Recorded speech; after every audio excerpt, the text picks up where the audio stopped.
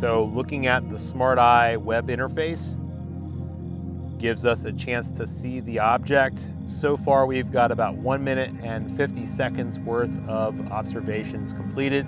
You can see it's kind of a black and white image as of right now, and over the next few minutes it will start to bring out the color of this particular object.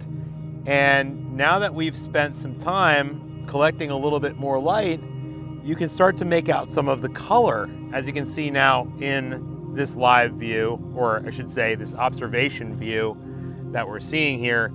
And the detail, once again, as I said earlier, through the eyepiece is actually significantly better than you would see on your screen right now, or on my phone even for that matter.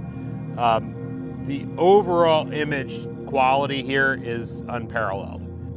This is something that's currently collecting subframes over and over, and the more time that you provide it, the better the image gets.